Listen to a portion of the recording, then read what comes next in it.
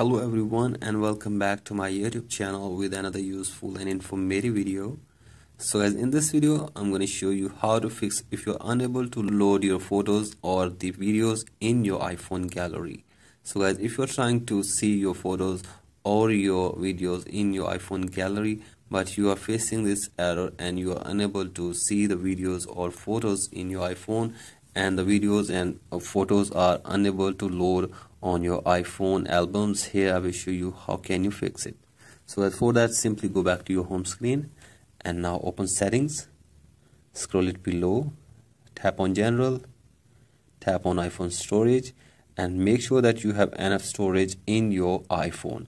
So that if your storage is full, then delete some useless data, and after this check if the loading is fixed or not. And if you're still facing this problem, then you have to open your settings again, tap on profile, tap on iCloud, and from here check if your iCloud data is full. So if it is full, then also delete some useless data from here as well, and from here scroll it below and tap on iCloud backup, and now turn on the toggle for backup for this iPhone for one time, and after this turn it off and again turn it on back again on your iPhone. So guys, do this, and after this hopefully your problem will be fixed.